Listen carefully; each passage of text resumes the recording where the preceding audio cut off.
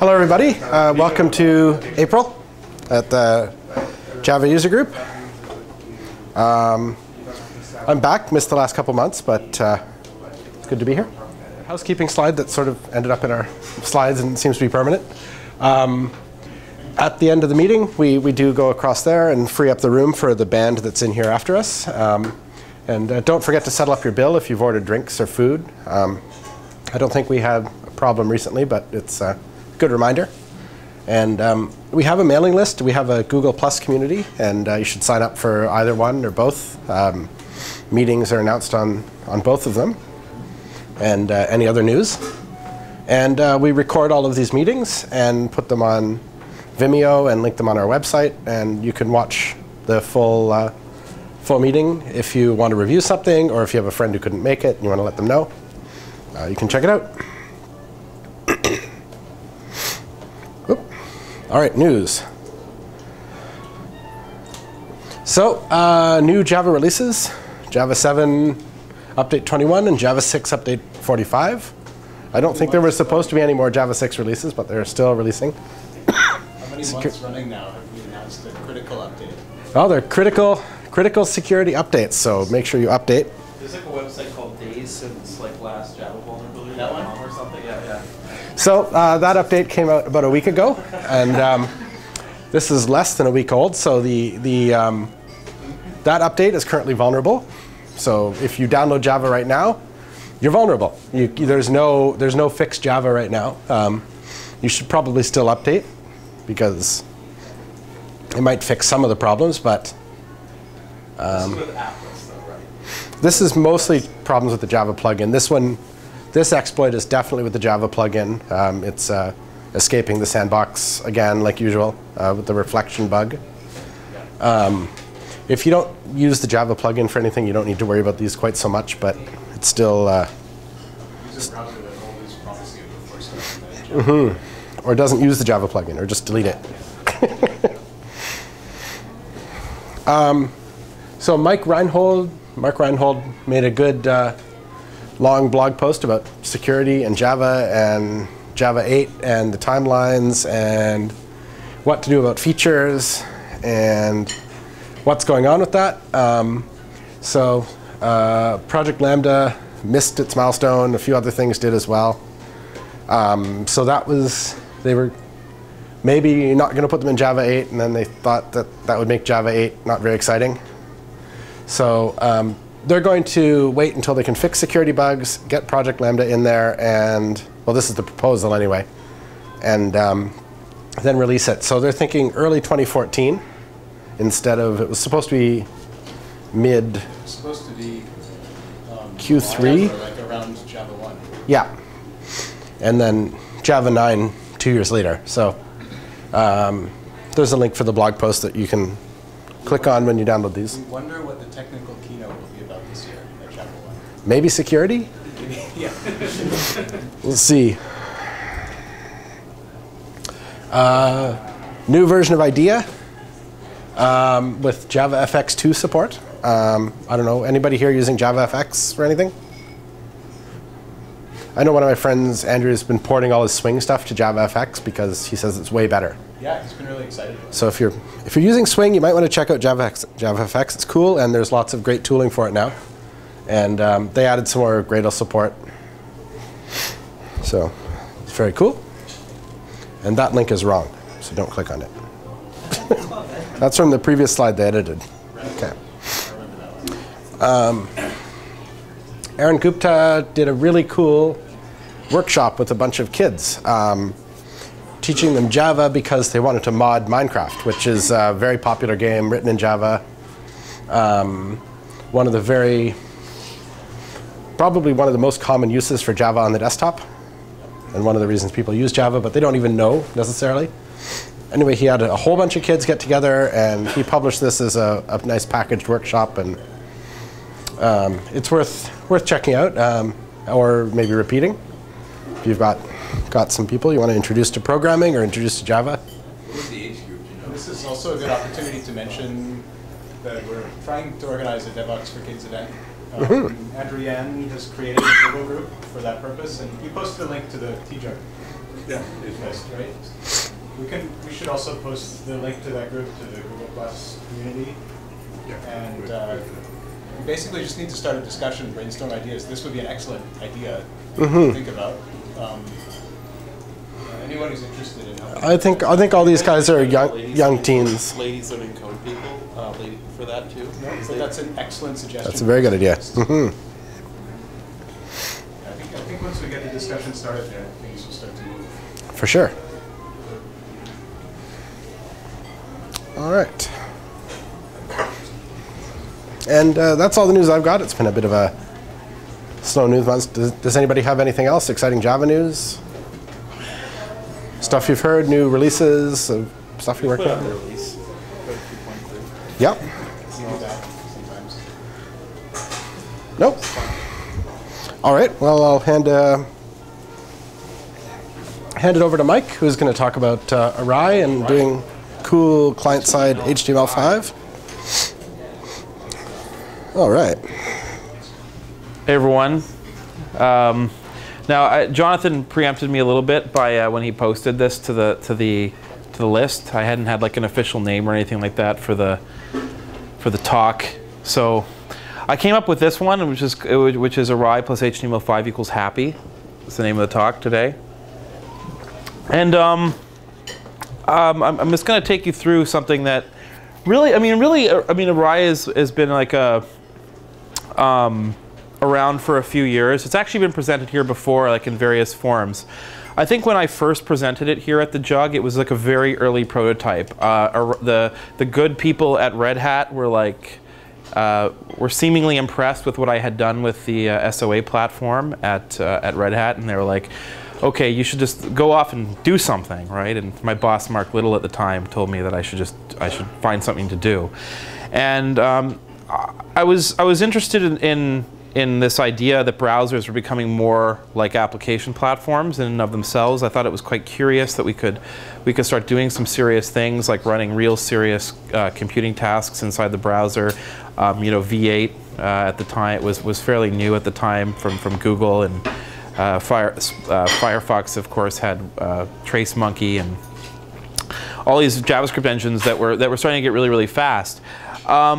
And so over the course of time, we started trying to figure out, well, how as a you can see, actually, I say I keep working for Red Hat, but I actually work in the JBoss division, and of course we're a Java middleware company. And so one of the things that we were trying to figure out how to do is, well, how do we take like all this Java experience that we have, and is there a way that we can leverage this intellectual capital and these ways of doing things and bring them into the browser? And of course, around this time, we had come to the attention of GWT, or the Google Web Toolkit, which it's a really interesting project. It has its failings, and we'll talk about that as we go forward.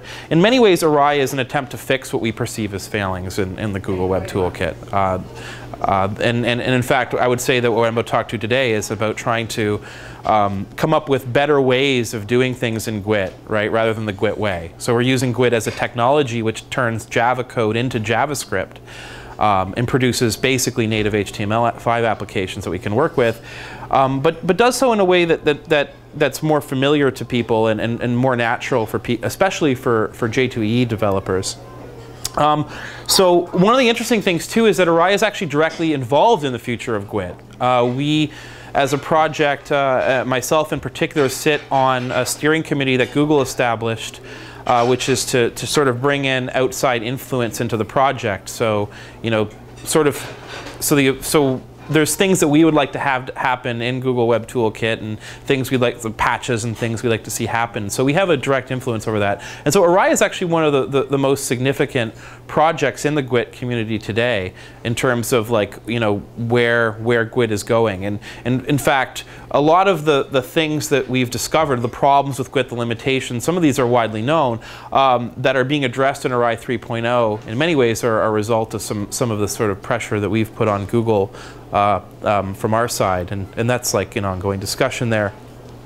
We're currently working on our third and biggest release. What I'm going to be showing you tonight actually comes from this release, Errai 3.0, which we plan on releasing in a completely final, complete, and stable version in the fall.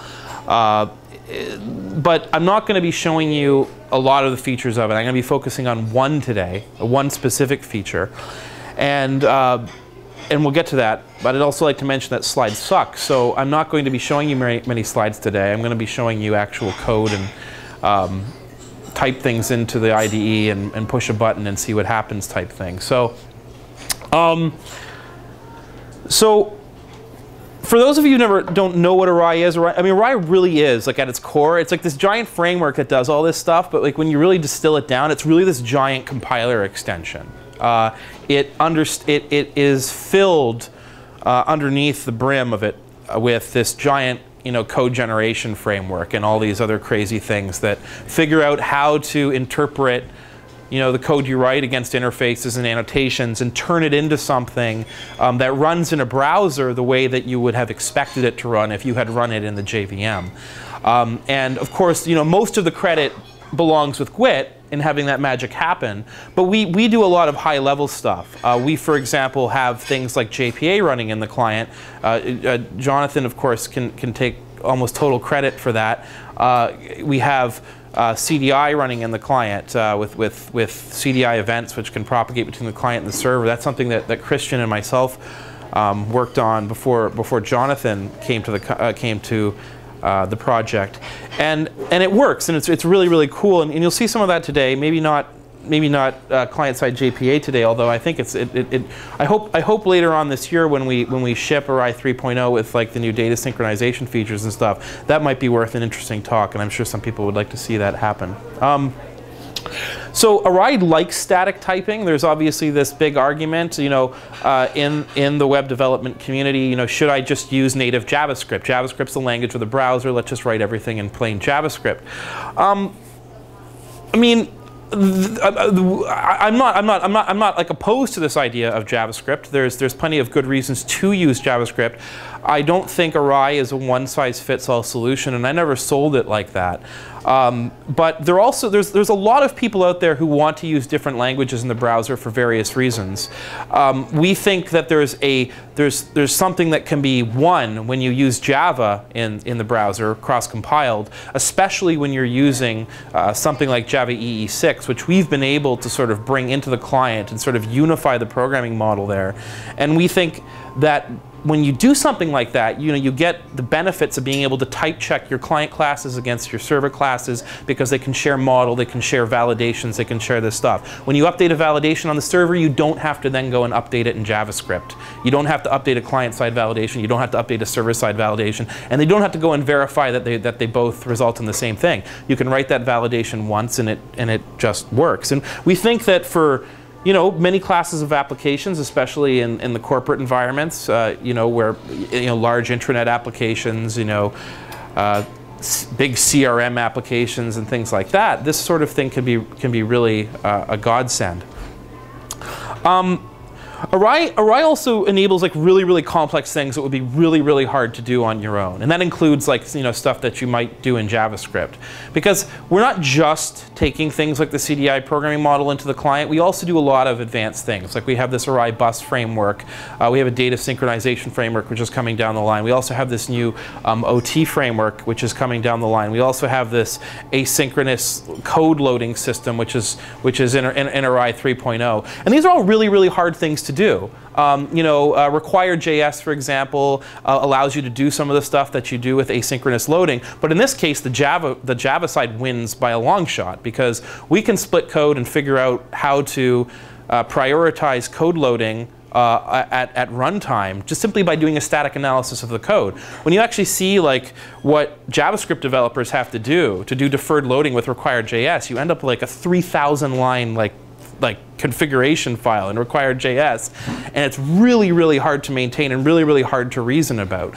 So static typing it does give us the ability to do things which are almost nearly impossible to do by hand in JavaScript. Now, of course, there are solutions in JavaScript like using the Clojure compiler from Google, which is actually just trying to basically solve the same problem, which is add static typing to JavaScript. But anyways, at the end of the day, you know, contrary to popular belief, you know, Errai spits out at the end of the day native HTML5 applications. They're regular HTML5 applications. They're comprised of HTML files and JavaScript files, and they load into your browser that way. They run on your iOS device. They run, you know, they run on an Android device. They run on anything that can understand standards compliant. And they can be completely static applications and just serve as files if you don't want to server-side. Yep. I mean, you can build entire Errai applications that have no server-side component and never even try to do anything with the server. And there's no, everything we do when we package these applications up to run in the client, we're compiling all the infrastructure down to JavaScript necessary to run that application. It does not have to do round trips to the server to go and get validation data. It doesn't have to do any of that. It truly is a client-side application. And some people don't think that of GWT. We run across people who seem to think that GWT like round trips to the server and it requires some sort of server compiler that sits there and like reacts to the needs of the client in real time. And a lot of people are turned off by that perception, but that's actually not what it does. And it has never done that. It really is a static compiler. You know, fire and forget. Here's my JavaScript, and I can just use it. So I've already kind of preempted myself. So really, I mean, in the Java versus JavaScript debate, I would say, you know, I mean, I don't really think that it's like, you know, really worth getting into. I think there are good reasons to use JavaScript. Like if you're starting like a small website and you want to build some forms, you want to do some nice stuff, you know, sure, like Angular or jQuery, you know, is going to be a good solution to get up and running really quickly. We focus on, you know, on different things. You know, we focus on sort of building large applications that have large teams. Like we envision people building projects on Errai that have 4 or 5 developers committing across the same code base. A lot of people would say, well, you know, you can do that with JavaScript, and you can, but there are serious problems to it because JavaScript doesn't force you to follow a particular schema. You're not forced to structure your classes or your logic or anything in a certain way. And when you have 5 people committing code at the same time, they have to be very, very disciplined about following preset rules. The language is not enforcing that for them.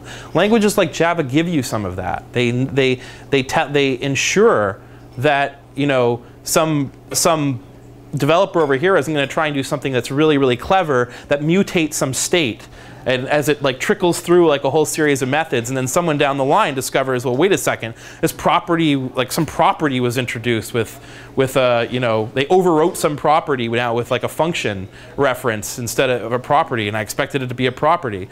And I mean, those are the sorts of things that start to happen. I mean, Google I/O had a talk last year about this and how they have to use the closure compiler.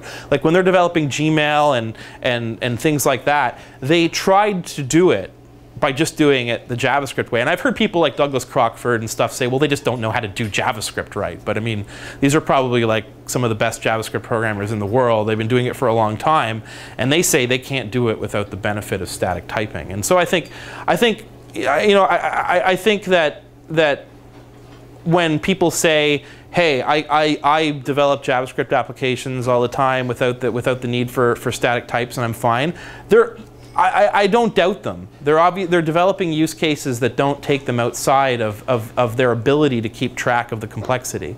But there is a complexity limit when you're dealing with a language like JavaScript that doesn't really impose any limitations on you. And for people who don't need that sort of complexity in their application, then all the power to them. But because complexity is a problem for a certain class of applications, like really large applications. A perfect example is the HTML5 version of Angry Birds, which was you know, a port of the iOS and Android Angry Birds application into HTML5. When Rovio did this, they initially tried to start off by like doing it in pure JavaScript, and they found as the code base got really large, and you can imagine like a full game with like sprites and game logic and physics logic and all this other stuff would start to turn into tens of thousands of lines of code pretty quickly. And what they found was that maintaining tens of thousands of lines of JavaScript code on a 15 to 20 person team was like almost completely impossible. And of course they switched to GWT. And so they achieved their HTML5 version by using GWT because it gives them static typing. It also lets them share most of their code. About 80% of the code in the HTML5 version of Angry Birds is shared with the Android version, because of course Android's written in Java, so they're able to keep most of the engine in untouched. And all I have to do is worry about going and plugging all the holes, like making the rendering engine talk to Canvas and and the audio API and stuff like that. And so, but for this very reason, cross compilation is a growing phenomenon. You see a lot, like every language in the world now, there's like Python to JS compilers, there's like Ruby to JS compilers, there's actually a C to JS compiler. It's actually somewhat popular, believe it or not. There's stuff written in it, like serious stuff. And so there are reasons why people want to do this. And in fact, I'm not going to talk about it today, but it's so prevalent that the W3C has noticed this, and there's a push by like Mozilla and Google to introduce something called LLJS, which stands for low-level JavaScript. It's basically like a bytecode for the browser. That in the future, technologies like GWT would, instead of worrying about translating Java code to JavaScript code, they would target this sort of bytecode format that would require them to sort of bypass the need to sort of figure out how to represent other languages constructs in JavaScript.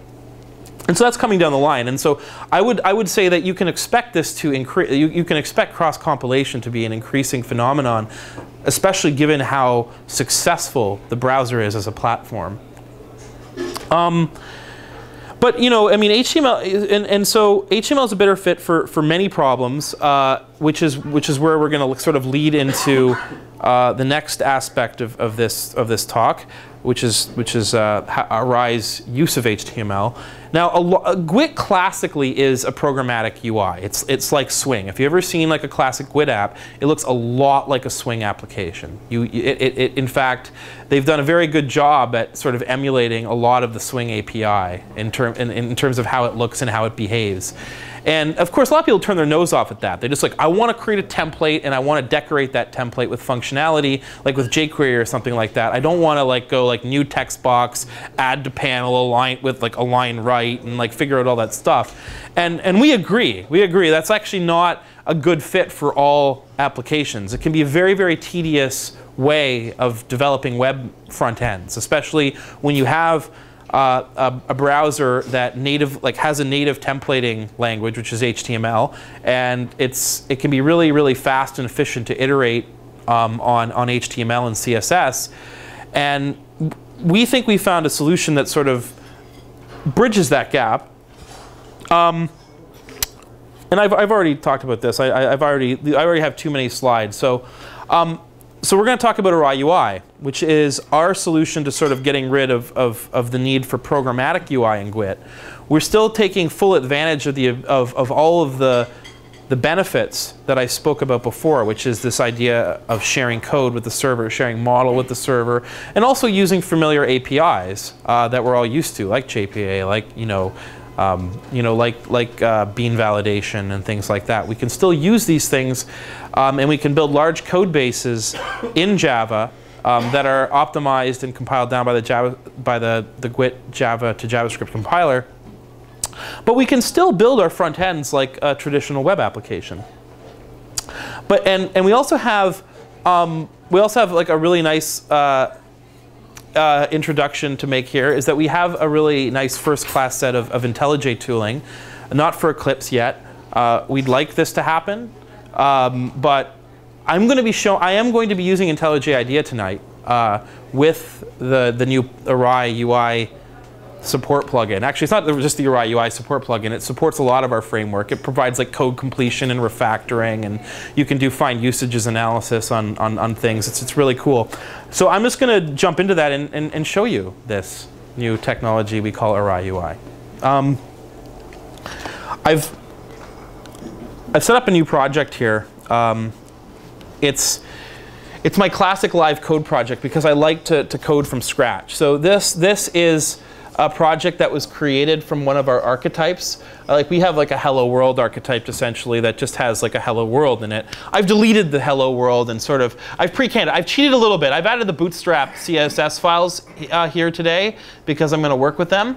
But that's about the only thing I've cheated on. Other than this is almost what you would get if you went and got our archetype and blew up a project. So I'm gonna just start off really quickly here and create a new entry point. Now, an entry point is what it sounds like. It's the gateway into the application. We have this idea. Well, let's just create it first, and I'll explain what we're doing. I'll call it app. I could call it anything. And so this is our first entry point. Now, this is a whole bunch of a bunch of pre-canned stuff here that we can look at. Basically, and I'll show you this here, we've created a system in which you can essentially write all of your UI as regular HTML markup. Now, this is an Errai UI template, but it's not a template like you might think. It's not a velocity template. It's not a free marker template. We're not going to have placeholder values in there, at least not in the traditional sense. We do have placeholders, but not like you might think.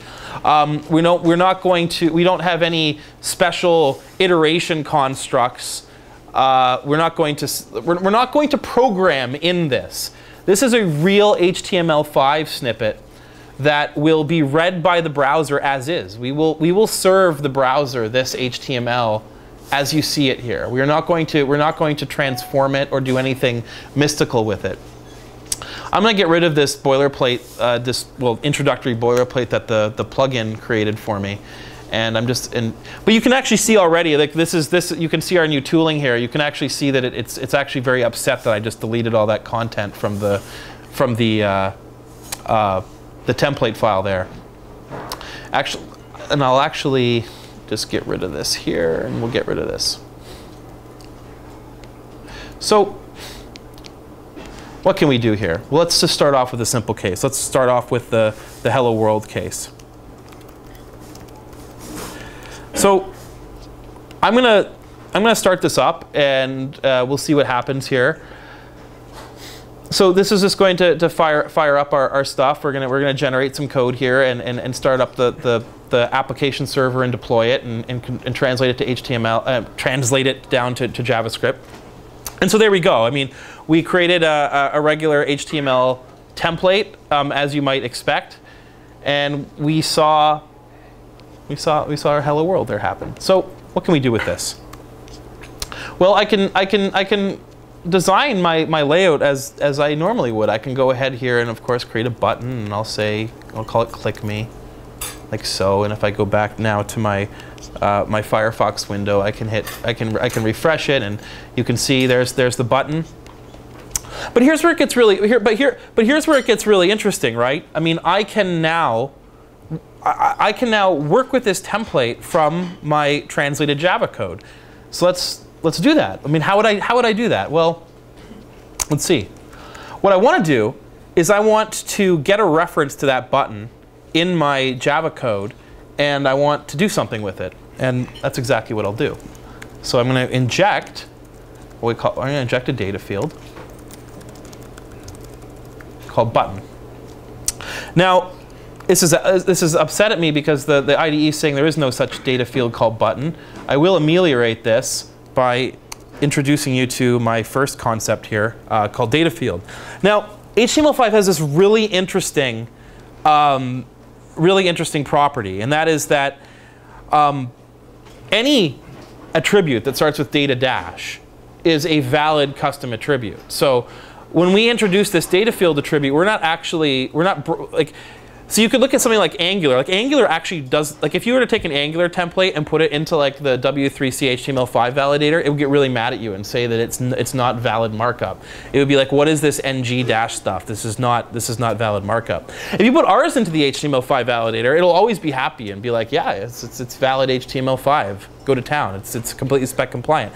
And the truth is like we are not translating this template. We really are doing. We're directly working with the DOM. That's exactly what we're going to do here. So I'm going to import this button. Oh, I'm sorry, complete this button. That's actually another interesting thing. You can see our tooling is actually quite smart because it sees that we have this data field in here that is currently unhomed to a data field in its companion template. And you can see that my IDE here is basically the Errai plugin is actually telling me here. Look, I have this button thing here that. I think that's what you probably want, and so it completed that for me. So now if I go back to my app, if I go back here, you'll see that the error went away. It's very happy. The IDE can see that this is a valid template. And I'm going to go ahead and create an event handler for this button, and I'm going to write it in Java. And of course it's for button. Oops, that wrong thing. I'm going to go private void on click my button. I can call this anything I want, of course. And I can accept a click event.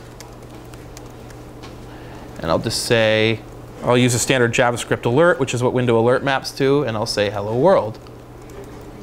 If I go back here and I'm going to refresh this again and hit click me, you can see that the JavaScript alert came up. There was no like round trip to the server there. Like this is as everything we've done right now is like a purely offline application. We're actually literally turning this class into JavaScript that runs, just like any JavaScript code would. So what else can we do with this? Well, we can do lots of interesting things with it. So we can take, for example, let's put some Bootstrap in there. Why don't we do that next?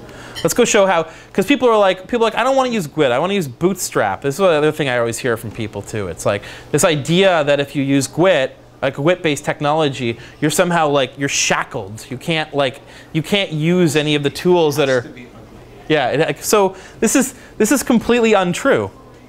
So let's just do some things here. I'm gonna create a doc type tag. I'm gonna make this properly formed. It's not technically properly formed right now, but let's go ahead here and give it a style sheet, or actually a link, rel, style sheet, href, and we'll say css dot, boots, just a regular Bootstrap CSS will do. We'll put that in there. What should we do here? We'll give the button a class now. We can give it the BTN button. BTN, what is BTN primary, something like that. We'll go back here and refresh our application. Oops, what did I do wrong? I did something very upsetting. Yeah, you forgot to close the link tag. Close that tag. Yes, the link tag. Oh. Yeah, so it failed. I don't think that works. You have to say. No, that's fine. That's fine. Yeah. I should warn you, you guys may see bugs today because, like I said, I'm showing you Errai 3.0, which is packed with new features, and we won't be releasing it until, I should just look at what this is. The reason is that It's because you didn't close the link tag. no, it's because it doesn't contain a data. It says it. Try closing the link tag. No, it's fine. Put a slash link. I don't think that's needed. You're not allowed to do that. Needed. Yeah. This is strange. Let me see here. Oh, you need a root. Oh. Because there's more than one root element now. I'm sorry. Yes. So actually, this is Use the div that was there. You just have to name it. yeah. So because there's more than one root in this, so this actually is not like actually this isn't a bug. I mean, whenever we have more than one root to the document, you have to create like a root to the document. And this actually is a really powerful concept, by the way. I'll show you here. If we go here, we'll go root here, like so. Is it data field or ID? Data field. There we go. Yes. So what happened there was and it needs better error handling, but like I said, this is 3.0. It's not out yet. When we did this, there's actually two roots to this. So this is actually a sibling of link. It's not a descendant of link. And so when we did the actual DOM lookup in the we weren't able to descend to find the data field here because this had multiple roots. Probably something we could ameliorate in our code. Actually, there's no. I mean, but yeah, I mean it's not big. But you can see now that we actually have the Bootstrap, the Bootstrap style there. I can actually go there and put the button.primary back in. I can stay here and go back there. There we go. So we're now using regular Bootstrap CSS for this stuff. So what else can we do with this, right? I mean, we've created an entry point, but we're not limited to say, you know, create like basically having this one template and one widget to work with in our entire application. Of course, we can create many of them. Let's create one. So let's create a application that can register a bunch of users and put them into a list. Let's do that. So how do we do that if we are going to do this in Java? Well, I would create some model, of course. I'm going to say, I don't know, I'll call it registration. And what might registration have? It might have a name, and it might have someone's age, and it might have, I don't know, their favorite color.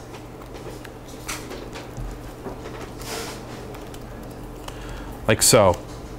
So let's generate a whole bunch of getters and setters for this.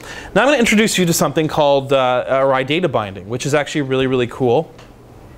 It allows us to, well, of course, like one of the things that we're doing right now is we're building all of our UI in regular HTML markup.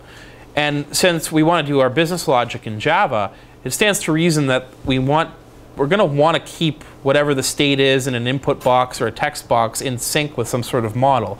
And so that's what I'm going to do right now. I'm going to create a new class here, and I'm going to put this bindable attribute on it. And this is actually going to tell the Errai framework that this class can be used to bind two elements within the UI. In between that, so what can we do here? Let's go ahead here and create I don't know, let's call it new registration. Actually, why don't I save myself some work here and go new Errai, new Errai templated widget, new registration. And what is the new registration going to do? Well, it's going to have some model, which is going to be it's going to be a registration object. And what else is it going to do? It's going to have. Let's jump into our template here, which you can see I can do quite quickly with my awesome tooling here. And let's create a simple form here. Let's create a form, and I actually don't want this to submit when I click on it, so I'll just do that. And what am I going to do here? I'll say input type equals text. What is it? Data field name, like so. I'll have input type equals text, data field age. Of course, we're going to want to have like an add button or something, so I'll do that. I'll say add registration. Use type equals number. Good job. Awesome. And we'll create a register button here. And so this is like, you know, this is all pretty familiar at this point. I think we can also do this the nice HTML5 way, and I'll put a label on this here. Name. I'll say label. Like so. And so now we have this here. Let's go back to our registration object. So now we can go back to this new registration widget, which is backed by that. Now, one thing that might be a mystery and I haven't explained so far is that why is that backed by this bean? Well, it's because it has the same name as this class. It actually doesn't have to, and I'll do that here. I'll actually change this to. I'll rename this to new registration template, like so. And you can see now all of a sudden this is like problematic. It's like the Errai UI template file can't be resolved, which is true. So I'll go ahead and tell it, and you can actually see like it's aware of all the data fields here in the tooling, and I can complete on that here. So there, it's happy now. I could have saved that by keeping the file's name the same thing, but I do that just to show you why that seemed so magical before. So let's go ahead and do this. Let's go ahead and inject our data field now. Now we can do one of two things, right? Like I can name I can name the field of this injected data field the same thing as the data field, and it will resolve that fine. Or I can look it up here. I can say, I want this to be the name data field. I don't have to do this, but I will. And I'll say it's bound. And this will be a text box, of course. So so actually, you're probably wondering, like, what is this, right? Because I'm doing HTML5, and I have this input box here, and what is this text box? So GUID, of course, has already built-in wrapper types for all of the HTML primitives. So what we can do is we can take advantage of the fact that we have wrappers for the HTML primitives, and Errai UI will simply wrap, when it binds these elements, it can wrap around those existing primitives, and that's how we get that there. And so, of course, bound is telling me, of course, that it can't resolve its property. But let's make this simpler for ourselves, right? So we have our new registration here. It's called name. So if we get rid of this, now it's going to be broken. But if I just change this to name, suddenly everything aligns and everything goes away. The data field, that field is now equals name. In the case of the registration object, it's also name. So everything's happy. Their framework will now know that those all mean the same thing. And I'll also go here and I'll say inject data field, it'll bound private text box age. And of course we have the submit button. I don't actually have to inject that, by the way. I can put an event handler on a non-injected button, which I'll do here. You can see here's the register button. And I'll just go void on click, event, like so. It's going to warn. It's actually warning me this won't actually work because I have to sync that event in the DOM, which I will do like this because it's not injected and therefore not managed. So now when we click this, we want to add a registration. Let's just print this out for now. I'll just say window alert, new registration. I'll go ahead and put a toString on the registration so it has some, let's say, name, age. Oh, we've left out favorite color. How could we do this? How could we leave out favorite color? I'll put that in there.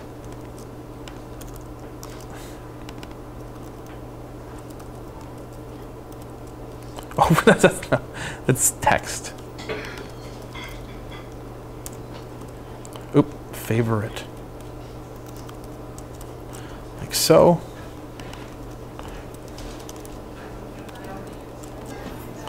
And go back to our new registration here. Let's add that guy in. Oops.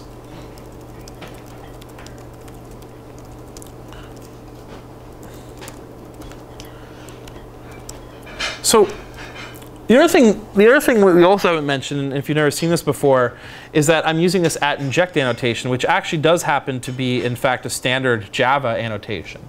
So I've never mentioned it up until now, but everything I'm doing is actually client-side CDI. So this is JSR 299 CDI beans managed in the client by what we do in the Errai framework. So all this dependency injection is happening client-side.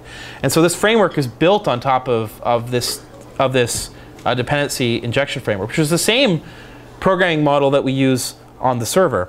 So now that I have my new registration object, well, how are we going to make this work? I don't know. Let's figure this out. So I have my original button here.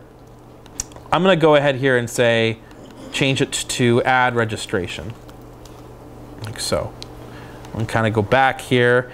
And so now when we click this, well, what do we do? Well, I have an idea. I'm going to inject an instance of the new registration.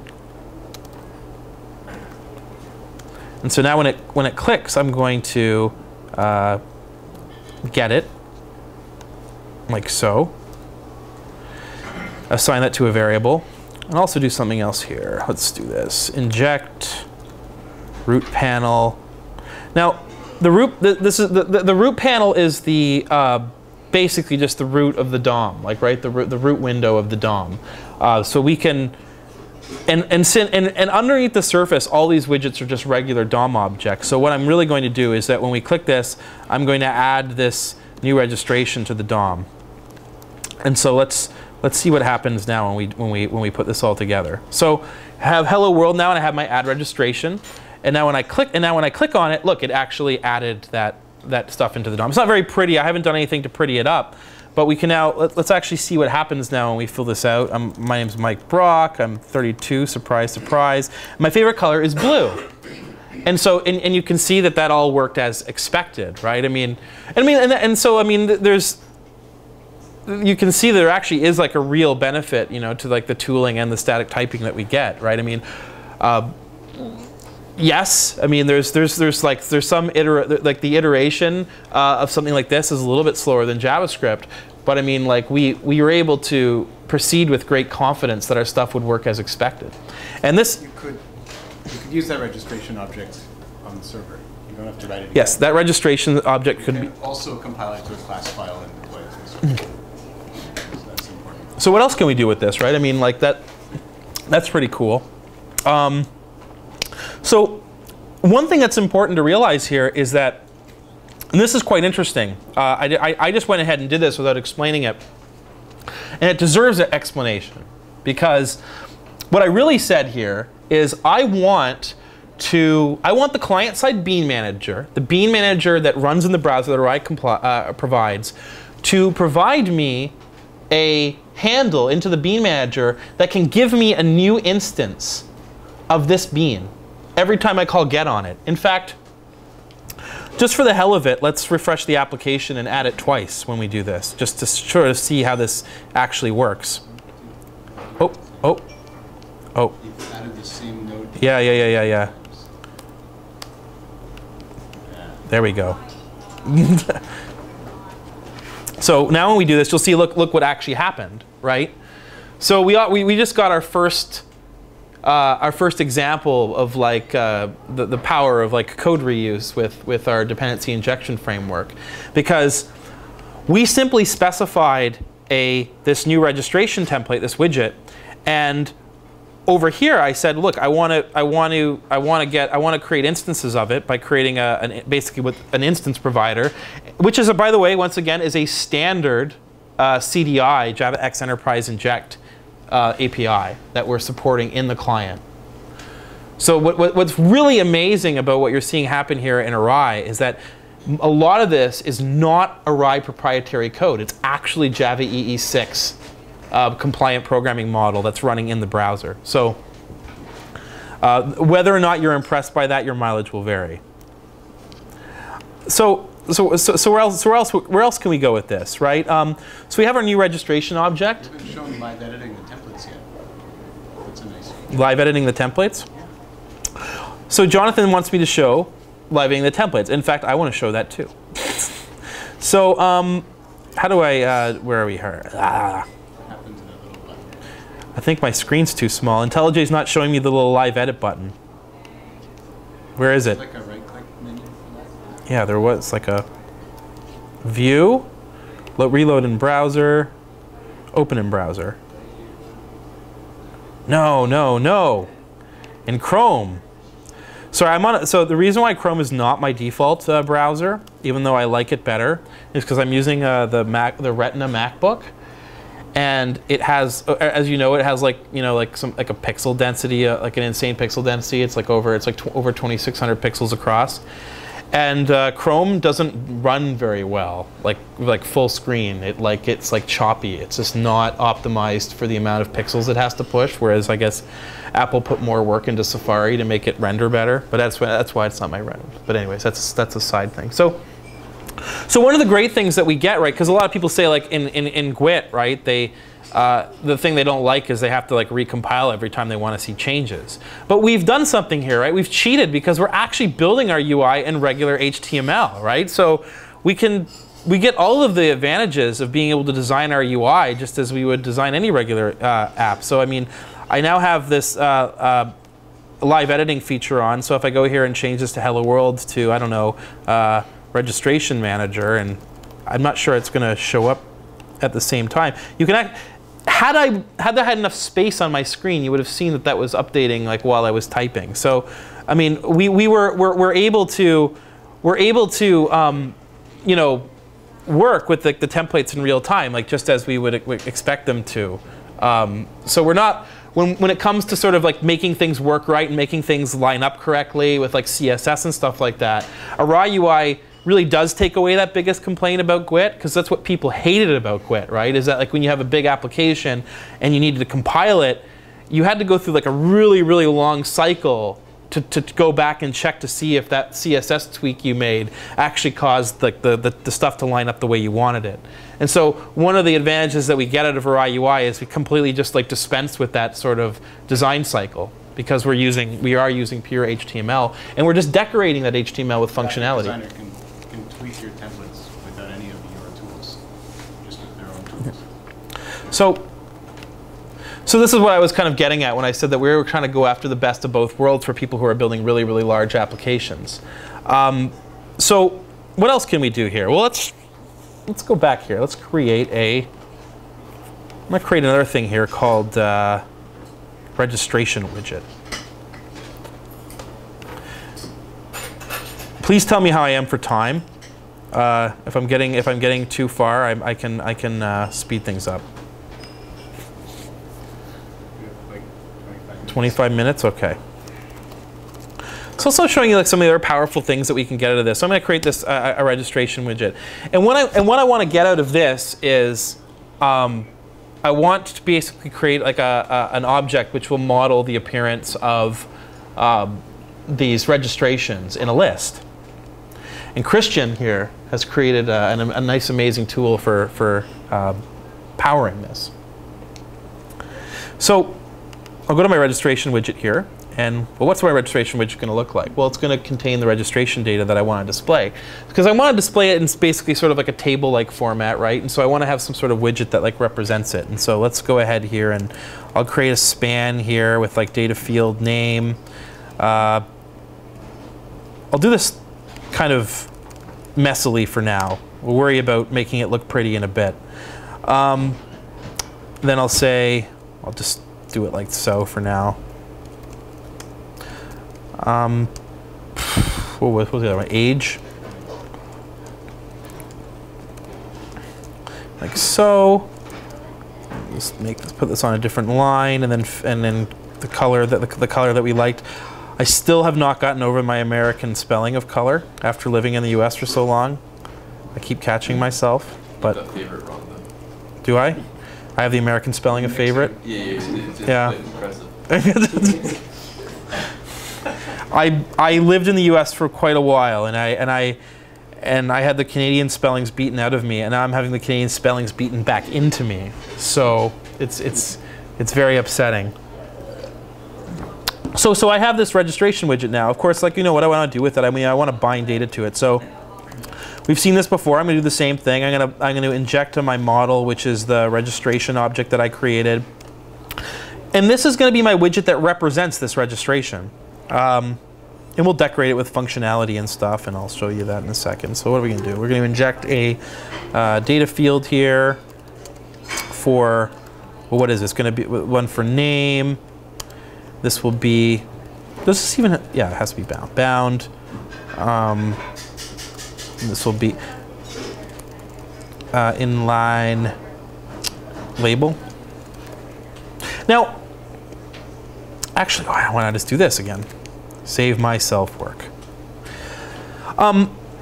So one of the nice things that we do get here, and I mean there is more typing involved here, but you are seeing that we are able to also get the best of both worlds when it comes to like things like dependency injection, because we're actually combining nice declarative dependency injection with with information hiding. So you'll notice here that I'm injecting onto a private field here. I won't go through the magic that we have to do to actually make that possible, although it seems impossible. But we are able to achieve, like, you know, complete information hiding here, so where no one can write code against this composite that's going to like mess with this stuff. So I'll just copy this stuff here like so. This one will be what, age, and This one is favorite color. See, it's American and Canadian spelling together. It's this brotherhood of man in North America. They've always kind of. We'll talk about that later. So yeah. I mean, strictly speaking, where are we here? All right. I was going to say something really inappropriate, and I stopped myself. So what are we going to do here? We're going to go back to our app. Let's inject a new concept. It's called a list widget. Wait. That's not what I want to do. We want to have a widget with our registrations, which has a list. Okay, all right. You can. So I'm actually going to create my like a registrations table here. Now, like, the nice thing is that like as I go along here, like as you've already seen, I'm creating reusable components as I go along that I can compose into more complicated things. So I want to create a registrations table, which is this one will be pretty simple. It'll be I could have actually generated this with my IDE, but I didn't because I'm a fool. I have to create the HTML companion class that goes with it here. I'll give it a div here. This one will be pretty simple, right? It'll just like have I'll just have a div here with a data field that is the table. And well, like I'm going to create a registrations holder, and I'm trying to make this as reasonably complicated so you can kind of see like how we can compose things without getting too complicated. I mean, we could do this in an easier way, but I want to sort of show as much as I can in the time that I have. And so the registrations will hold a list of registration.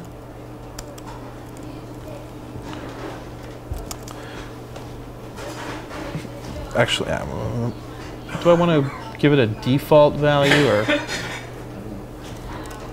All right. No.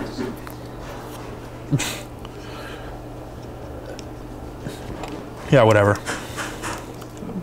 All right, so give it a default. So where are we going to go here? Where are we going? Where are we here? So I have like, so now what I want to do is my registrations holder that's actually the bindable widget, and I got my registration table. So what do I do now? Let's inject my registrations table, and let's actually add that into my app here. Now, we could actually we could actually compose. We shouldn't do that way. We should actually inject this as a data field, right? Yeah. You can inject it too. Yes. Why am I doing programmatic coding when I don't have to? So registrations table. So we'll like, where is it here? So the app, we want it to just like appear here. Data field. Oh, no, sorry, div. Data field. Table, like so. You can put like a heading before it so we can see where it is. Yeah. H2 registrations. And so there we go. We have that there. So now what are we going to do? So we have our new registration. We have our new where are we here? I've created badly named things. So what is our new registration going to do now? It's going to inject the registrations. Well, it can't inject the registrations holder. We need to. Yes. I need. We have here. You need a widget for your holder. Yeah, we have a registrations holder which has a list of registrations, and I want to bind them. You don't have a widget for that whole class that represents that list of things. Yeah, I have a registrations table. Oh, there. Yes, yes. I'd already created it, and I've lost track of this. I'm losing my mind as I get older. Okay, so inject. Of course, this is all right. Inject model, registrations holder. Right? And yes. And so now what do? We take that and we inject this is what we needed to get to. Registration to our registration widget. Yes. Yes. So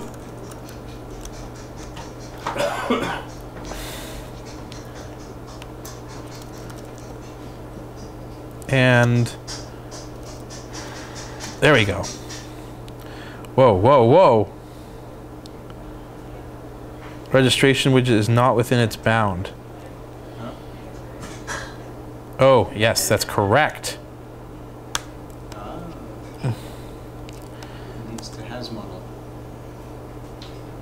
That's true. And so let's go ahead and implement this. This will return the registration. And this one. Now I'm really scared because we found a bug with this earlier. And I hope I'm not about to trip over the same bug. You've written a lot of code since the last time we saw anything work. Yeah. So here's I have my registrations table, and so what do we want to do now? Well, when we create it, of course, let's go ahead here and create an init method or something, and it will do what? We have the holder. Well, no, we don't have to do anything, do we? We just do this. I think this is what I'm going to do. I should have pre-planned this better. Add registration. Holder, get registrations, add registration. I think I'm about to do this right. Yeah, and then I have my new registration widget. And here we go. Now what I want to do is inject my registrations holder, right here, which is actually, no, that's not what I need better registrations table. And actually I want this to be a singleton so I can share it around. And now let's do this. All right, I'm taking a huge risk that this is going to blow up in my face like never before. And of course, now what I want to do is when this thing is done, I want to inject what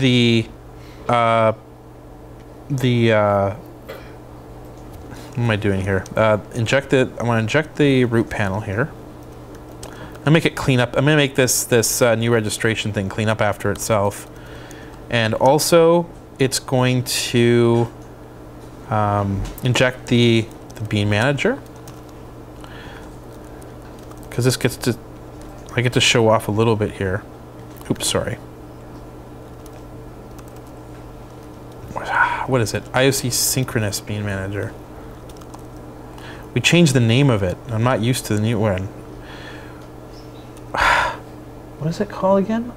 The new, what do we just renamed it. I don't remember. Yeah, IOC. I'll find it. We just renamed it to Sync Bean Manager. Yes.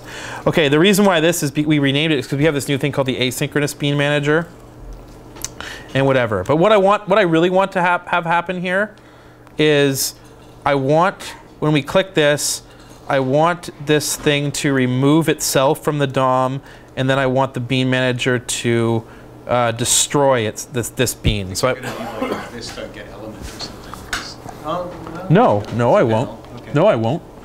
So anyways, so now when we do that registration, I'm hoping we get some interesting behavior here. All right, I'm going to take a huge risk that this is going to blow up like never before. I remain skeptical. To the list widget? Wait. Okay. What happens? Add registration. Mike, 12, blue. Okay. Well, it cleaned up. It cleaned up after itself, but we don't see that, so we didn't get any explosions, right? So we have all compiling code. So where's our registrations holder here? We bind that to the registrations holder. Oh yes, it's not even bound. Aha. I don't even know this is going to work because I don't know if I'm on a late enough version of this. Well, there's one way to find out. If I'm taking the risk of showing a feature that we implemented, as Christian said, less than 24 hours ago. That's how I roll, though, right? All right, Mike 16 blue. No, nothing. Do I even call this? Well.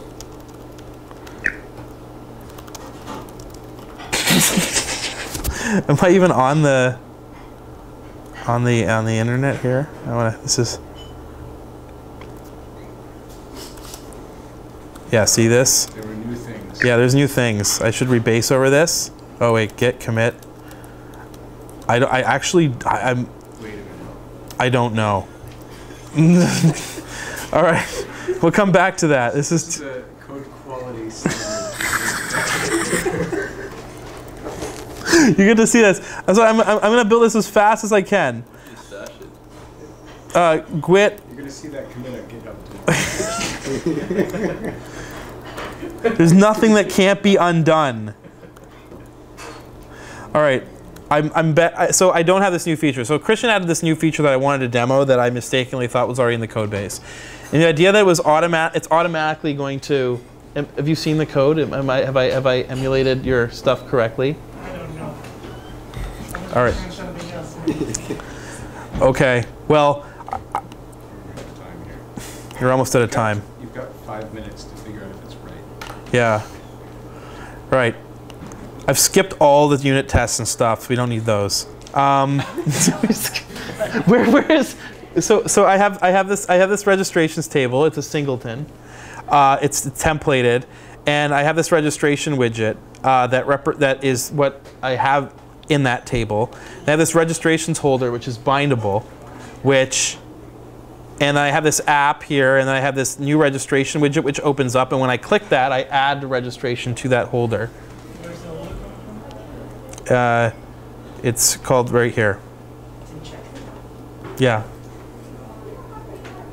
It's a singleton though, so it's fine. That's a table that's called holder. Yeah. Holder that's called holder. Well, the holder is actually bindable.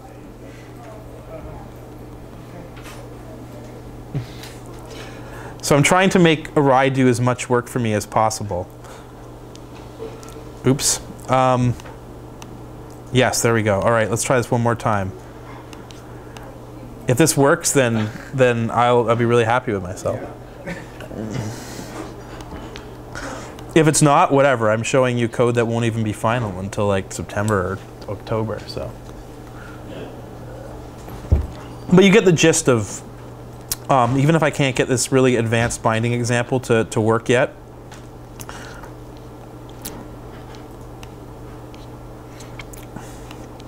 All right, add registration. Mike, 32, blue. No. Not sure why. But we can actually, you know what? Why don't we figure out what's going on? This is another awesome thing about Gwit, is that we can, even though we're doing it like this, we can actually put a breakpoint down here and we can debug right from our browser. So let's do this. This is fun. Explain what dev mode is and why this works, because you didn't say anything about dev mode yet. Yes, we're using dev mode right now, which is relies on a plugin in the browser to sort of communicate back to the IDE like what's going on. Sometimes he's not using it right. All right, so I'm going to say Mike, like 16, blue, and now when I click this, actually, you see the breakpoint gets hit here. So I'm actually let's actually try and figure out like why this isn't working. So we get the registrations back, and it adds it, and you can see here we can actually go ahead and look at all the stuff which was going on. We have the bindings here. Let's see.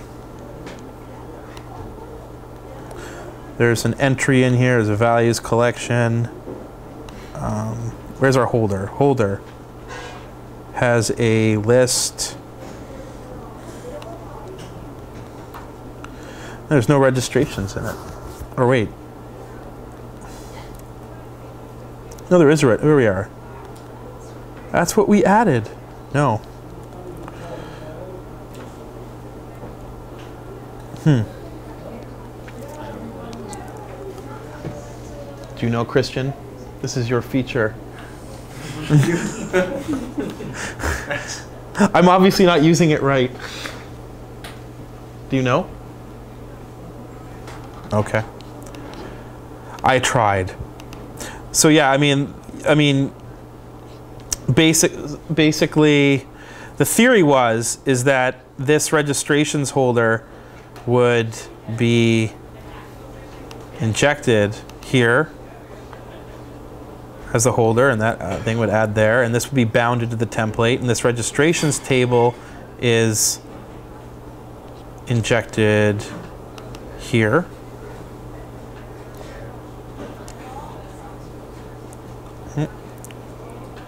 Well, I guess that one huge thing that I took a risk on, which was like the latest feature that blew up in my face. So don't demo features that are less than 24 hours old. But yeah, I mean, like you can see that despite me using a feature that's less than 24 hours old, you can see that, like, you can actually be like really productive regardless, and use like a pretty powerful programming model. We at least saw that the data binding itself works. If I go back here to the registrations here, I can go ahead here and I can intercept that here, and we'll just see that working again. To string. Oops. Where are we here? I'll just return here and run that again. But we built a reasonably complex application in a short period of time, using an incomplete feature, despite that not working. But you can see here though that it's, we think that there's something here. I didn't get to show any of like the server interactions, which I think are really compelling. This whole client-side programming model is just one side to Errai. Of course, we have a whole model that with working with the server. We have like a server push system, so you can push messages to the client completely asynchronously without worrying about that. And that's a huge part of the framework. But the client-side stuff, I think, has become a lot more compelling, and I think will be when this stuff is ready to ship this fall. So. That's my brief introduction to Errai UI and how we do UI with Errai in the future. Does anyone have any questions about what they saw today? And I'd like to apologize again. I took a huge risk trying to demo something that I myself wasn't fully familiar with, considering how new it was, and I didn't build. But a well-defined set of features that work properly that were released last week. Yes. Just didn't include this list binding. Finding works. I see that usually. I have a question. If I have an application in Swing, so I think this model matches perfectly with the Swing application. Because I was thinking to use JSF to convert that to concept. So where is it? So I mean, the whole sort of JSF versus GWT thing is something we talk about a lot. Like we view our stuff as sort of like a natural migration path from JSF, because JSF is very much they do rich stuff in the client with like JavaScript that they emit, but it's really like a mixture of server-side and client-side code. And Errai is really on the other side of the paradigm, where you're not really building a server-driven application. You're building a client-side application, and all you're really doing is you're exchanging data with the server. The server doesn't know anything about UI anymore, and that's true for like a lot of the modern JavaScript stuff too. As for like, yes, I mean like the stuff I showed today, I don't think is a good analog to Swing, but Gwt has a really good analog to Swing applications. If you like to develop that way, Gwt certainly has a huge Swing-like UI library that you can work with. So there are templates on the website, client-based templates? Canvas templates? Client-based HTML page rendering templates? Well, we don't provide any pre-made templates. Like you know, you're expected to sort of build them yourself, like I did today, or you could have a designer do them. Actually, I didn't really mention. Jonathan mentioned that. I'm not sure if you all heard, but one of the advantages to this approach is you can actually have a designer build you regular HTML, and then all you do as like the developer, you start going through and you start attaching these data field elements to them, and you decorate that existing functionality. So you can actually take designer-made code with Errai UI, and you can decorate it with functionality. Like even something like Angular, has a drawback there in that it has like directives, like for like looping and things like that. Same with like JSP. Whereas Errai UI at least has the benefit that we can actually you can train a designer to create a data field. It's a lot harder to train a designer to write control flow code inside the template. You have to do that. So Errai UI doesn't have any control flow in its templates, which makes the way that we work with it to be completely non-destructive. So in corporate environments where you have like a designer making a template and stuff like that, Errai UI is a perfect fit. And indeed, that was actually one of our primary considerations when we decided to set out and design this. Is one of the biggest criticisms that we would hear, especially from corporate customers who were interested in Gwt. They were interested in the benefits that it would get. They understood that they would get this model sharing and stuff. But this idea that the designers would mock something up and then the programmers would have to spend the next 6 months writing Swing-like code that mimicked what the designer had created was a serious drawback. This allows you to take designer code directly and start putting functionality into it. And so you can decorate existing templates with this. We don't make them for you, though. If you can find some nice templates for your application out there, you can go to town. So this will be available until September? So I should be more clear about this. We have stable releases out. Errai 2.3 was just released. It does have Errai UI in it, by the way. Errai UI is not new to Errai 3.0. In fact, 90% of what I showed you today is available today as a stable release, and you can go and get it. There's a lot of new stuff that we're working on, and so in Errai 3.0, and we've gone in and we've reworked a lot of stuff. A lot of stuff's been rewritten under the hood, and so the code bases have started to diverge. But Errai is out there in production today, and almost everything I showed you today is stable, supported code. So. Don't think that you can't use, like the list binding stuff that I tried to show you today is an example of something that's not there in Errai 2.3. You don't need it. You can write the code like I could have actually just gone and written the code manually. It would have been like 2 or 3 lines of code to tell it just to update the list, and it would have showed up there. I was trying to make the declarative model do it for me, which is a new thing, but it didn't. That didn't work. In Errai 2.3, of course, I would have had to have written like 2 or 3 lines of code to make it update the list. But yeah, I mean, you can use Errai 2.3 today. Yep. Where does this get deployed? Is there any JE6 web container or do you need JBoss? You do not need JBoss. We have people who are running Errai on Spring, believe it or not, and on Glassfish, and on Tomcat, and on Jetty. We definitely spend a lot of time making sure our stuff works really, really well with JBoss technologies. CDI, Java, and a lot of Java EE6 was, of course, were JBoss-led efforts, and so we've spent a lot of time trying to promote integration with those technologies. We think Errai works best when you use it with Java EE6 technologies, and we have. We of course have put a lot of work into making sure our stuff works well on JBoss AS. But I can tell you that we have people in our community who are in fact running Errai applications quite fine on non-JBoss app servers. We don't do anything which is inherently incompatible with other app servers. Everything Mike showed today you could deploy on like Apache or Nginx or whatever. Like you don't need a Java web server at all for anything Mike just showed. But if you want to communicate Java objects to the server and do stuff with them, then yeah, any Java web container. Yeah, actually, why don't we, if I just have like 2 minutes left, if I'm not doing this, why don't we just drive this point home? Because what I'll do here is I'll show you, because everything I did today did not rely on a server at all. It was a completely client-side application. And so what I'm going to do is I'm going to build this application, the production version of this application, and it's going to emit some HTML and JavaScript. And what I'll do is I'll load the app off my file system. I won't serve it from a web server. And so there we go. Here we just compiled it down to JavaScript. And I know that Mike is like looking at this and seeing how much faster like modern versions of GWT are compared to what he had to live with. Not doing it anymore.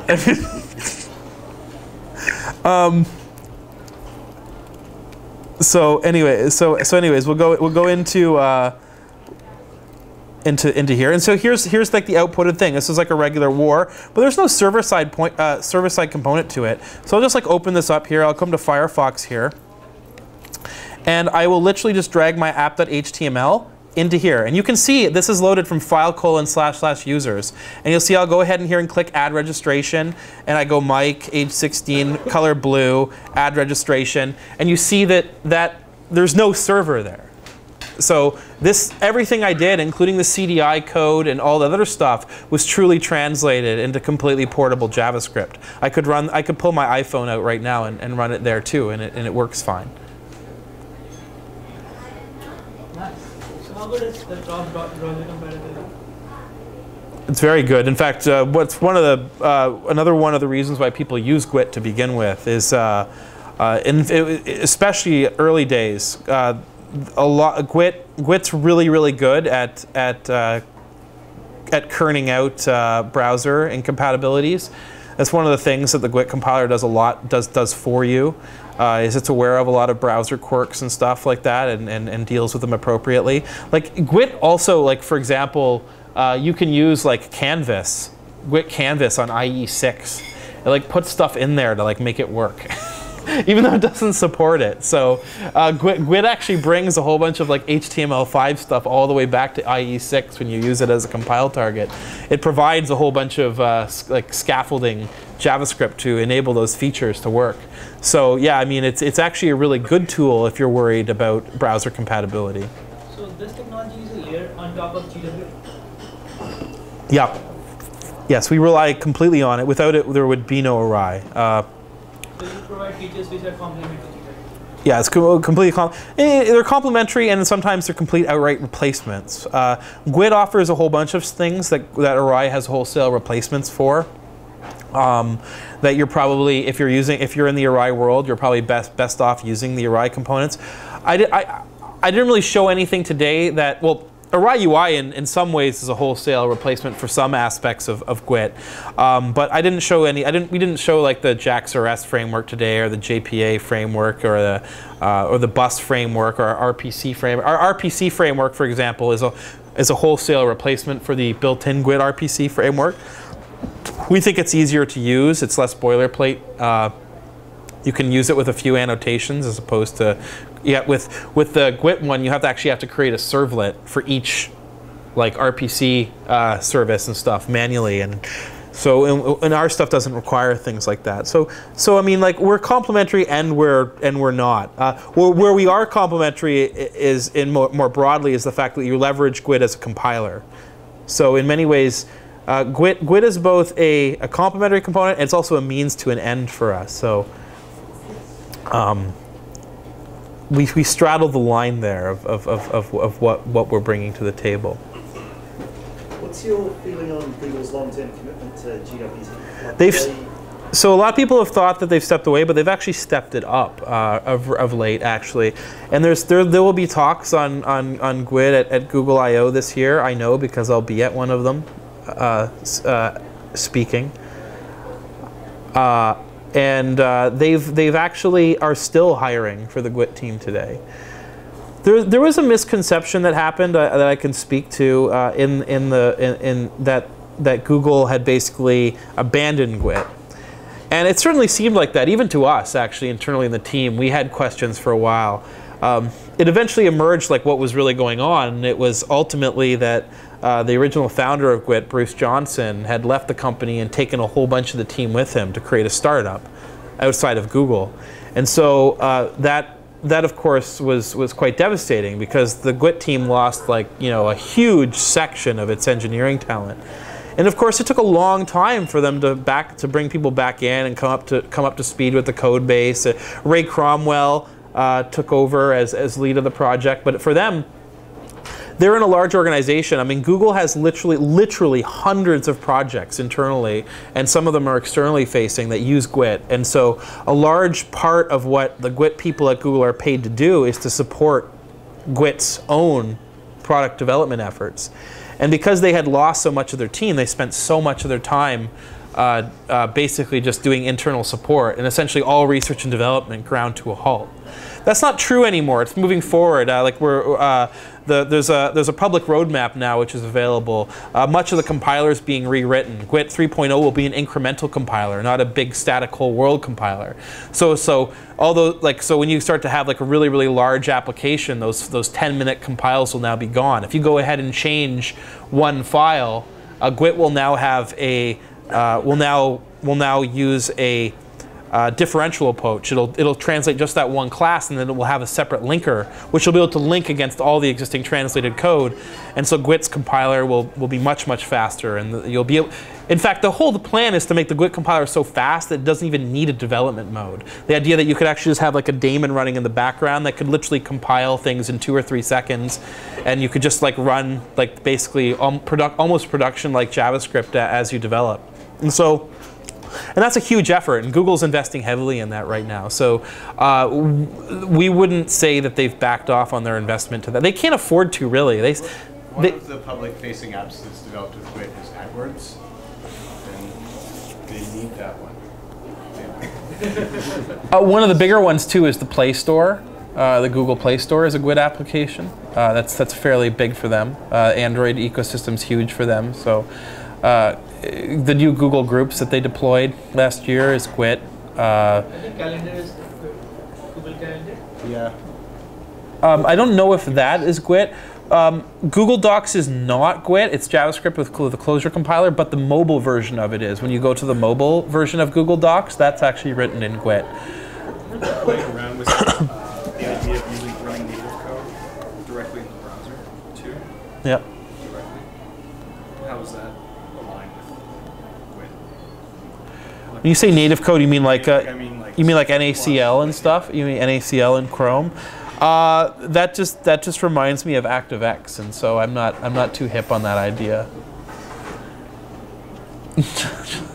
Seems like a really bad idea. Or applets, because yeah. So any other questions? I'm sorry that the demo. I mean, the demo went mostly okay until the end, but yeah. I mean, this is the whole team here. 3 of us are here. Not all these people are dedicated on the team, but these are all people who we consider part of the team, because they're regular committers and they do things. We have another full-time member here, Eric Jandowit. He's a recent member. He's actually responsible for mobile Errai, so he's spending 100% of his time on everything, on taking all the stuff that you see here and making it easy to write mobile web apps, and also like things like Cordova web apps. So, and we have that today actually in Errai 3. We have Errai Cordova, so we already have it working that you can write applications that we did today, and you can actually compile it down to native code using Cordova, like iOS and Android apps and stuff. So that's something that you'll see in Errai 3.0. Eric Whitman, I couldn't find his Twitter handle. I don't even know if he's on Twitter, but he's actually responsible for the new internationalization framework for Errai.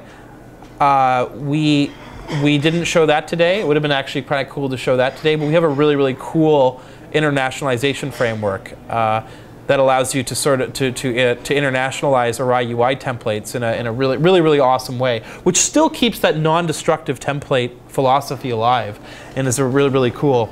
And Lincoln Baxter, some of you have actually met him because he spent a few weeks here in Toronto and he came to the Jug, and I actually think he talked. He is actually the one who created Errai UI. He's not here today. But he's actually the initiator of Errai, of what I showed today. So that's our GitHub address. We currently have 2 project sites right now. The one on the right will eventually become the main one at some point. But yeah, that's our look at Errai UI.